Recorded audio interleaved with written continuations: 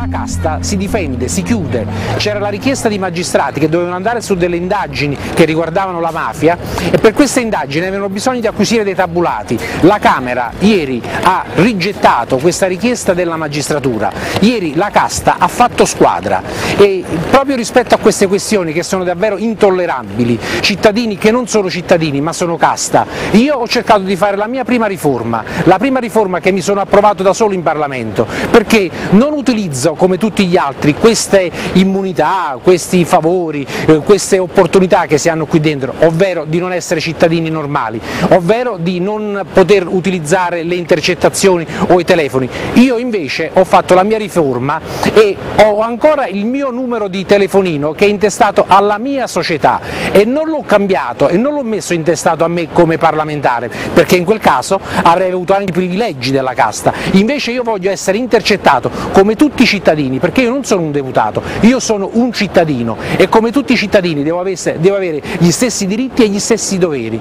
Gli uomini politici non sono tutti uguali, io perciò cerco di non essere uguale, di non essere la casta, bisogna smontare la casta, invece tutti uguali e tutti devono essere di fronte alla legge. Ebbene, per queste ragioni c'è una dittatura strisciante qui in Parlamento. Martedì vediamoci a Piazza Navona per questa grande importante manifestazione con la quale dobbiamo riportare democrazia e legalità, altrimenti il Caimano continua qui in Italia contro gli italiani.